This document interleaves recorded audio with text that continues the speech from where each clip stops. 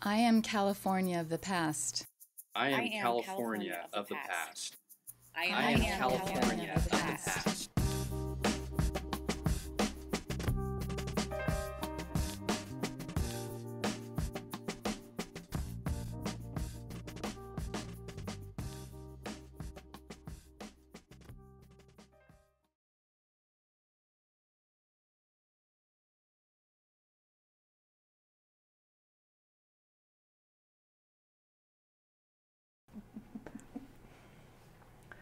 My name is Laurie, and I have a passion for textiles that have grown out of my family tradition.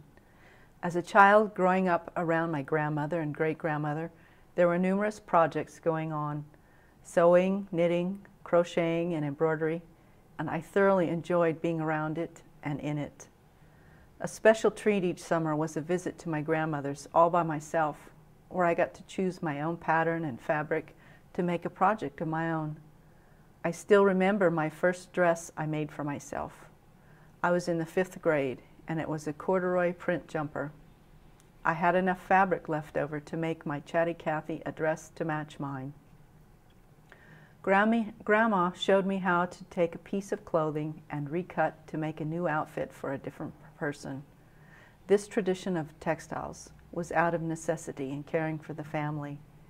My grandmother sewed clothes for the family to wear, knitted socks and sweaters, made quilts, tablecloths, and bedspreads, all practical items used by the family. But of course their artistic expression is evident in these practical items. My mother tells me that her mother and grandmother were able to complete one knitted sock in an evening listening to the radio. In fact, my grandfather, who survived my grandmother, complained later on about having to use store-bought socks, and they just weren't the same. She taught me to knit. I remember sitting next to her while all the adults were talking and knitting a hat for my doll. I would knit a row, and she would purl it back across. I progressed from a hat to more complicated pieces, and then spinning the yarn that I knitted. We lived in the snow, and knitting seemed like a necessity, as it provided warm things to wear. A green sweater knitted by my grandmother was one of my first ski sweaters. She also knitted a red and white sweater for my sister. My grandmother liked making clothes, and there were always pieces left over, and those pieces got made into quilts. She made quilts for each of us grandchildren, and I recognized the pieces of clothing she had made for the people in the family, and an expression of her love was visible in all her work. Mine, of course, was blue, with a red and white heart border. I'm currently repairing one of my cousin Dwayne's quilts, as it was sadly mistreated somewhere along the way, and my grandfather rescued it, knowing the hard work that went into it. Dwayne went in search of his fortune in his younger years, and in the process lost all the treasures his grandmother had made for him, and he is now sorry for that. He'll be surprised to see his restored quilt when I'm finished.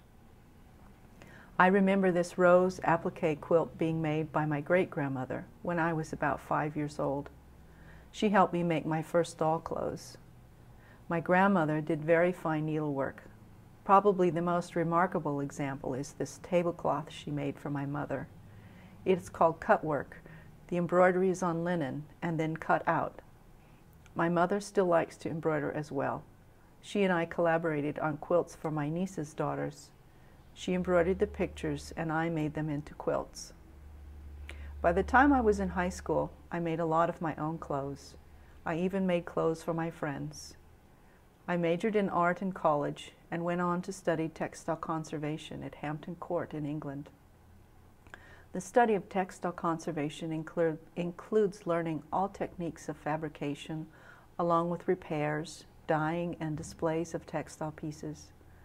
Today I still do textile work for private practice, but mostly I sew for myself, my family, and for fun. I still find a lot of joy in the colors, textures, and completion of my projects. The inspirations they gave me as a child have stayed with me, and that was their gift to me. So I enjoy sharing them with as many people as I can as my gift to them.